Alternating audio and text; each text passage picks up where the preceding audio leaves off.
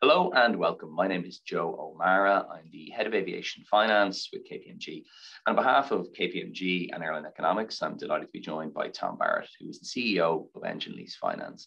Tom, thanks again for joining us for the purposes of our Aviation Industry Leaders Report 2022. I should say we're recording this 5 days before Christmas. And Tom, before we get into the meat of the questions, do you want to tell our watchers, most of whom will know, a little bit about Engine Lease Finance? Okay, thank you, Joe, and thank you, Airline Economics.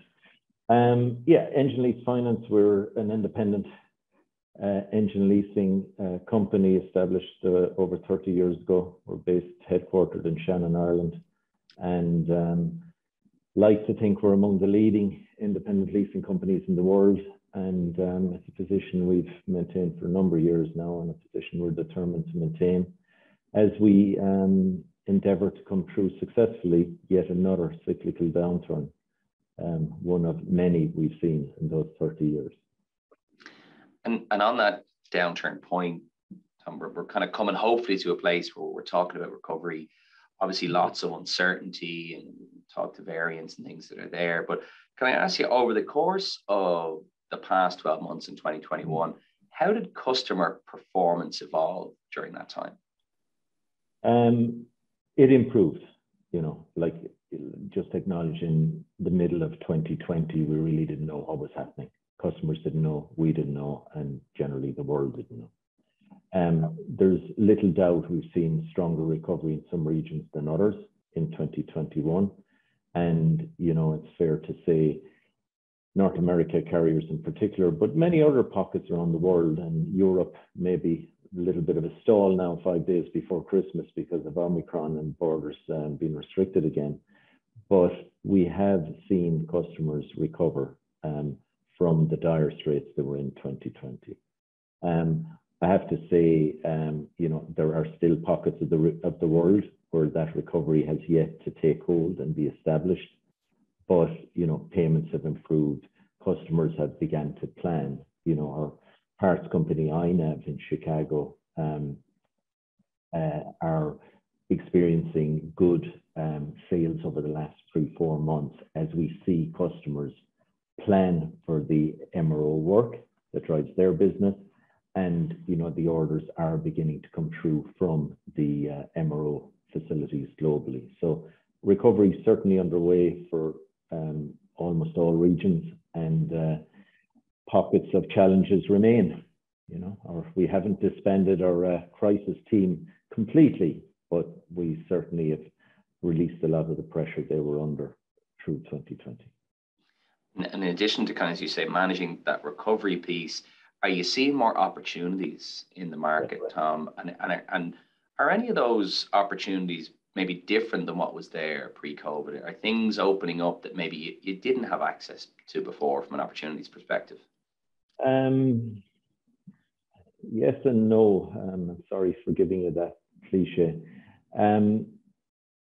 Some opportunities, for example, this year we concluded a previously reported transaction with Pratt & Whitney for 25 GTF engines. That's in the scale we would not have done previously, so that is an opportunity. But I would say that was probably something in discussion or beginning to be discussed pre-pandemic. In terms of sale and leaseback activity, which we'd seen very little opportunity, surprisingly, in 2020, and I think that was reflective of the crisis being as dire as it was. People didn't have a chance to look around and plan and strategize. We've seen a decent uptick in the last 6 months in sale and leaseback activity, which is what drives our growth. The Pratt & Whitney GTF deal being a little bit of an outlier in the way we build our platform. In terms of the other opportunities out there, clearly when OEMs such as GE are exiting the engine leasing space with the sale of their engine leasing business together with their aircraft business to AerCap, it does present, we feel, opportunities for the future. So I think it's a little bit early to say what they will be. And from a competitor perspective, you mentioned obviously that GE point being one of it, Tom. But what have you seen? We look at probably the aircraft side rather than engine. You saw still a bunch of capital attacking the space, and probably pre-COVID, just after COVID, there was probably a lease rate factor bounce that's dissipated or would seem to have dissipated. Similar on your side, or what are you seeing from a competition pricing perspective? Correct. You're absolutely right.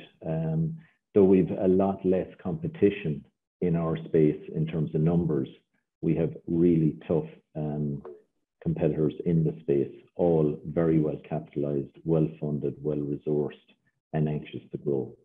And the consequence of that has been that bounce you mentioned, which, past cycles would have indicated to us that we'd see that bounce persist for 12, maybe even 24 months as the confidence had to come back into the space.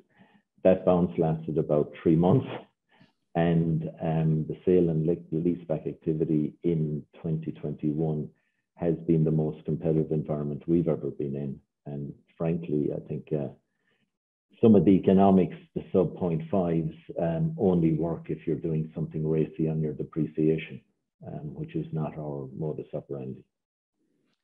And from a customer relationship perspective, and I know we probably chatted a little bit about this 12 months ago, there seems to have been, would you share the view that there has been a deepening of relationship with your customers? As you talked about crisis management, you're in the trenches with them now, and as much as having a customer-client relationship, there's a partnership element that's probably, in theory, I would say, going to embed itself into the way you work on a go-forward basis. I think so. I suppose with the scale and with the history we have, we like to think we know what it takes to work with customers through a crisis. And we can take some decisions that, maybe others can't. I'm thinking for perhaps anyone that would be funded on a secured basis, less room for maneuver, maybe more onerous obligations to shareholders and so on, or indeed a lack of cash flow, which, throughout the pandemic, our cash flows have been maintained.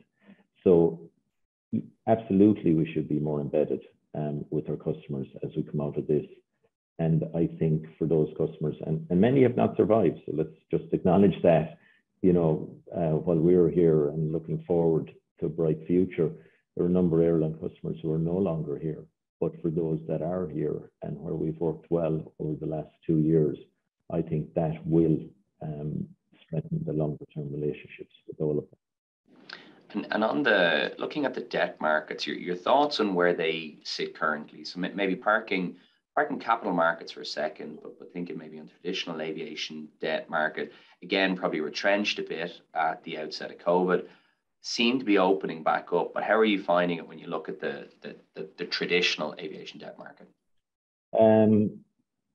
I tend to agree it's opening back up, but I suppose some of that is anecdotal rather than direct experience, because as well-resourced funded company with a strong Japanese parent behind us, we aren't as dependent on those markets as others. And the benefit of that to us is we can watch and wait to see when we see economics we like in those spaces. For the moment, we think there's a bit more to go. I have to say I've been pleased and surprised with the economics offered over the last 12 months, because I think it shows the maturity, not just of the engine space, but also the maturity of how aviation is perceived by those markets. And we're likely, I suppose the solid expectation is we're heading into a rising interest rate environment. I think the Fed are signaling 2 to 3 hikes over the next kind of 12 months.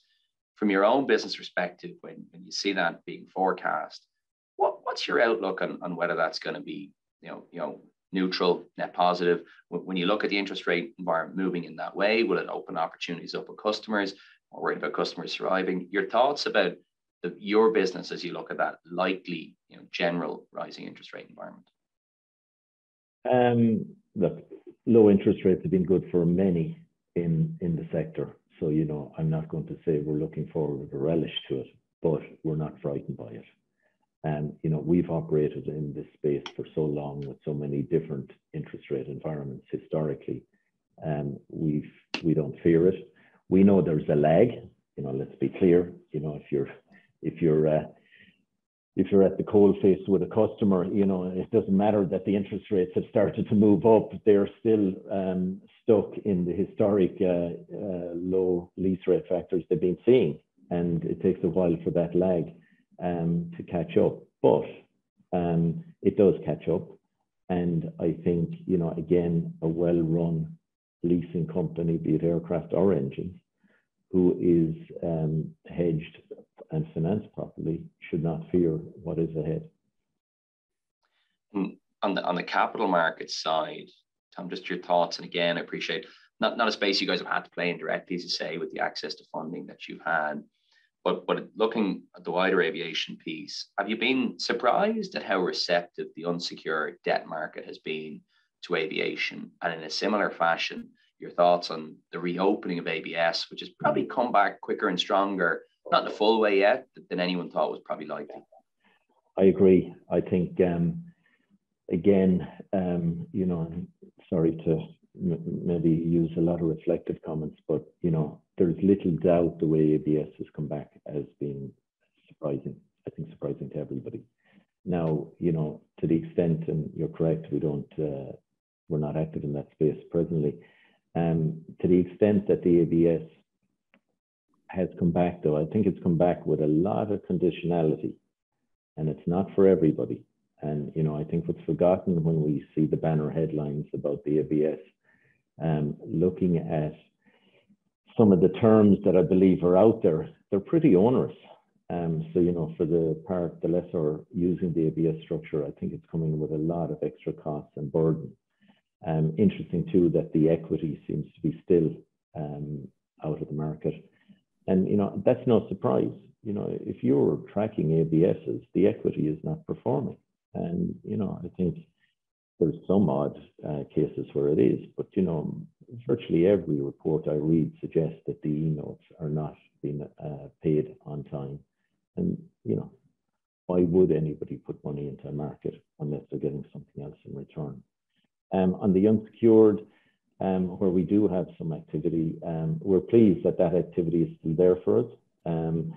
I would say it's there because of our story and stories like ours. I don't think it's there for those that might have struggled or just about got over the line on, and maybe in our case, an unsecured private placement a few years ago. I think they'll struggle to use it, but for somebody like ourselves with the investment grade we hold, I think we'll be okay.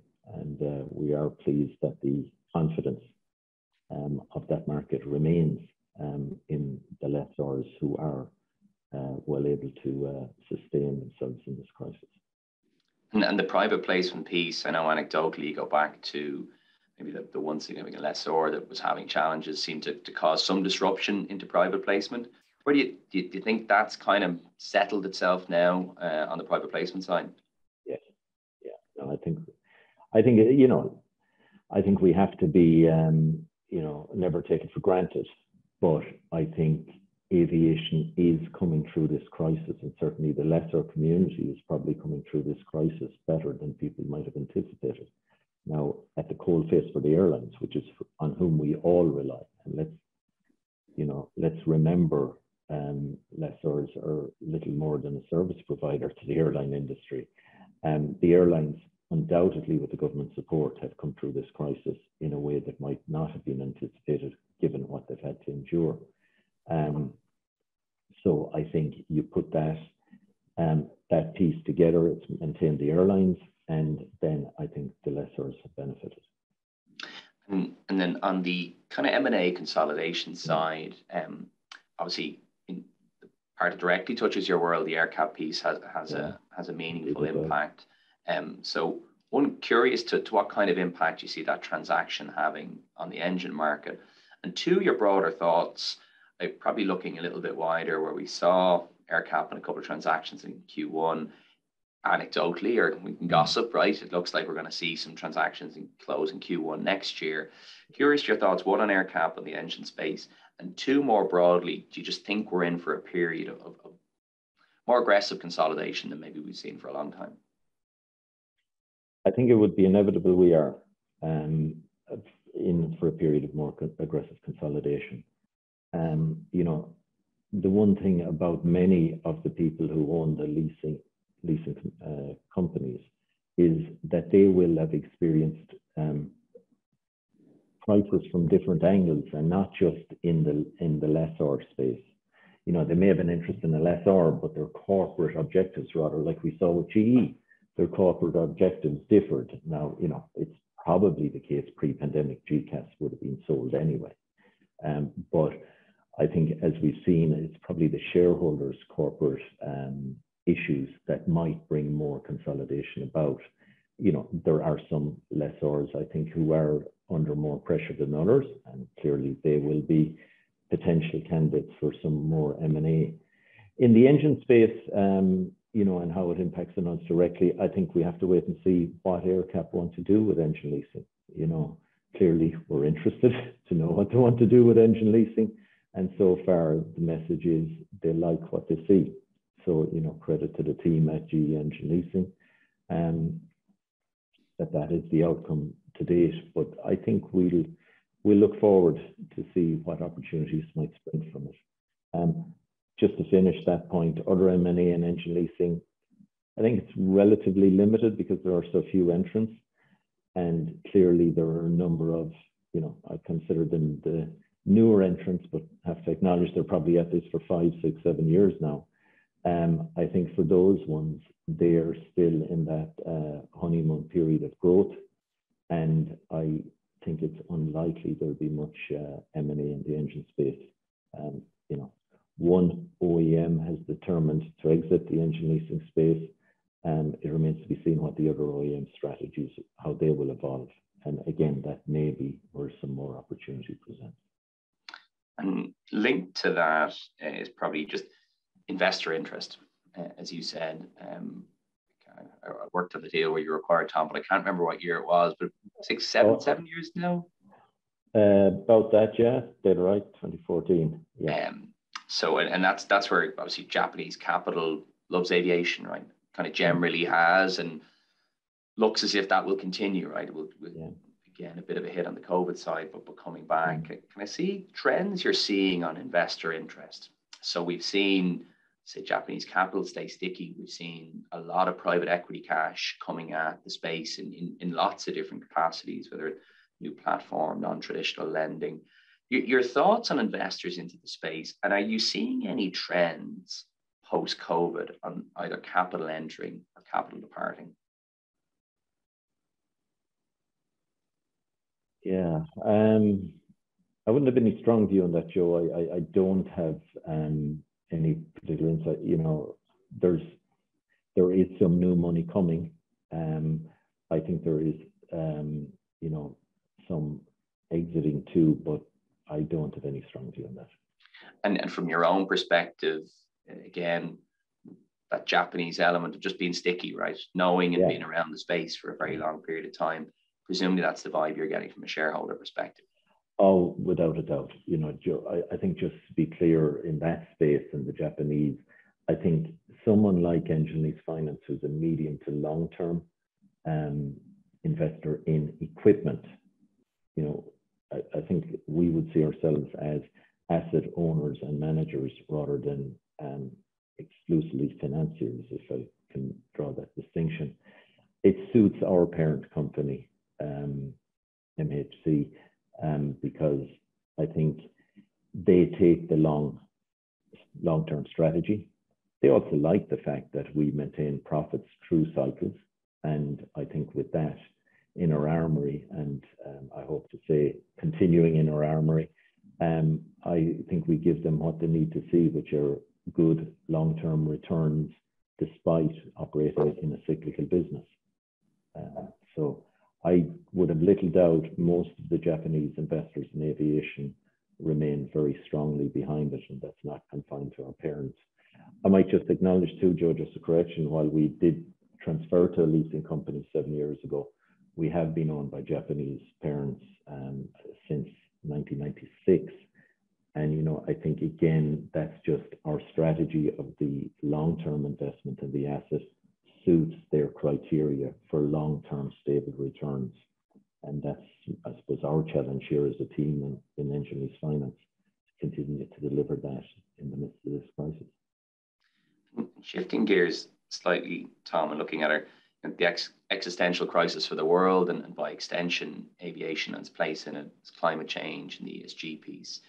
Can I ask you, before we talk to solves and impacts over time, as of right now, as an engine lessor, is the climate change agenda impacting in a real way on your business right now? Yes. It's begun to impact, and it's been relatively quickly from, everybody would have acknowledged it was coming as an impact just for the globe. But I think what's been surprising to us is that over the last 12 months, in the midst of this crisis, when many started off in 2020 talking about survival, the ESG agenda is coming through loud and clear, largely from the parent, who are a publicly traded company, but also from our customers. It is now frequent request, depending on the jurisdiction in which they operate, that we begin to get asked questions about what is our plan or strategy. In terms of the role we can play as a service provider, we think it's relatively limited in that we don't build the equipment, we provide a service around the equipment. But our own strategy of investment in the latest technology, by default, means that we're investing in more fuel efficient equipment, which is like many of the lessors. Our aggressive remarketing of our current equipment means that there's less stuff going to scrap, and ultimately our exit through our parts company means that the used serviceable material can be recycled back into the industry, thereby maybe not creating the need for new metals to be created to support the industry. So it is getting much more important, I think, on so many levels, Joe, across the entire industry. That's interesting, particularly in the investor side, which is having these types of conversations. It's coming through a lot. I think the investor element is clearly high up the agenda. What are we doing? What's our strategy, and how are we going about it?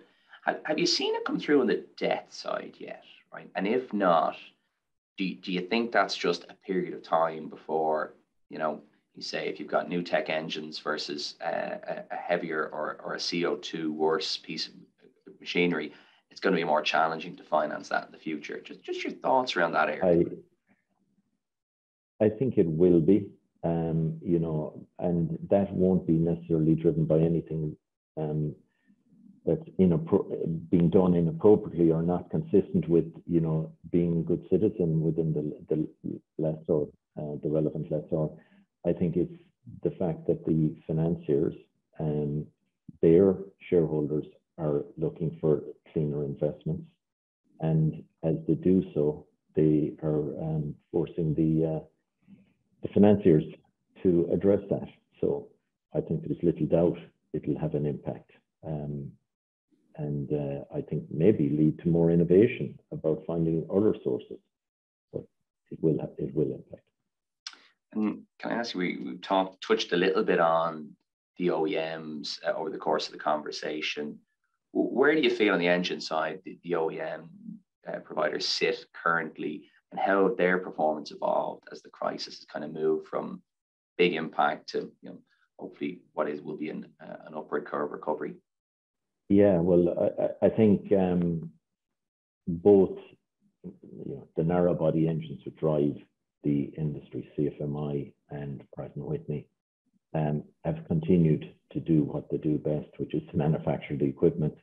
And I think in doing that, they, I note that they're both ramping up production to meet the demand. So I think that strategy remains. The Rolls strategy, largely wide body equipment, I think has been more challenged. And I think they're a little bit more behind the other two in terms of coming out of this. The GE product itself, the wide body product at least, again, will be slower to come out of this. But so in terms of what they do well, the manufacturing, I see little change except, they'll increase production. We've all read about CFMI increasing production to meet the demand of Airbus. The MAX back in production and increasing production will put more pressure on the LEAP product as well.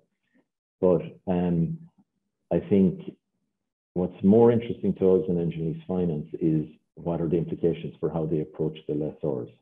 And I think clearly the GE sale of their engine lease business does present, I feel, opportunity on GE product. And now Safran still maintain an interest in SES, so they're a partner with AerCap in SES. So, we remain to be seen how that plays out. But I would say that the OEMs, I think, will engage in perhaps new ways, maybe not radically new ways, but in new ways with the lessor community when they have reduced their ownership positions. And you think that's a bit pandemic linked, Tom, like in that I think the value of the leasing community in, keeping the show on the road was very, very important with the flexibility they were able to provide from a financing perspective. Do you get the sense that you'll be better valued from an OEM perspective as to, you could be a more worthwhile partner than maybe they gave you credit for in the past? I like to think so. But, I think let's acknowledge the GTF and the LEAP are both going to produce regardless whether we're here to support them or not. But I think, again, reflective maybe of our scale, which few would share, it does allow us to talk to them in ways about larger scale transactions. And that's something we'll continue to do. And on the equipment side itself, Tom, when you're thinking about your investment strategy on the go forward, obviously your kit is better when we talk to the environmental concerns, but if you look and said, this is, if we think about our investment strategy, that the types of equipment that you view as the pillars that you'll build on, what are they? Undoubtedly the LEAP and GTF. They're going to be the pillars. Now, we will, and we've always done, we've invested in regional engines and wide-body engines, and we will continue to do that. We think to have a diverse portfolio, you should spread your risk across the various engine types. But again, as an independent, we can and do invest in products from all the manufacturers, and we'll continue to do that. But like everybody else in this lesser community, the focus is on the narrow body equipment. And just in closing then, Tom, as we look out after what have been a challenging 21 months that feel a lot longer than that, what are your optimism levels like as you look out into 22? As I mentioned, we're coming towards the end of here. We've got a lot of uncertainty with Omicron and wondering how that's going to impact on us. But a general belief that we're better than we were a year ago, and here's hoping we'll be an awful lot better in 12 months' time. But your own optimism levels as you look out over 2022. There's little doubt some of the confidence of 2 or 3 months ago has waned with Omicron over the last month or so. However, I think the news, as we sit here 5 days before Christmas, the news, that it is milder, yes, more I suppose, contagious. But I think other than the blip of the pressure on the hospital systems, I think it will be a temporary, as I suppose, no surprise there, the pandemic should be a temporary situation. And so I think in February, March, we'll be looking at a recovery that's well underway. I think the government restrictions that they're rushing to put in place now just to pause the growth of this variant will ease. And I think certainly as we look forward to the summer in the Northern Hemisphere, I think we'll be well on the way to recovery across most of the major markets. On that hopeful note that we all echo, and when we come back in 12 months' time to chat about this, Tom, I won't remind you if it didn't happen. But I'd like to You sure can, Joe. You can hold me to that. No, I never do, Tom. Because then people will stop coming back. But I'd like to again thank you for your time and insights today on behalf of KPMG and Airline Economics, and wish you and Engine Lease Finance a very successful 2022. Thanks, Tom.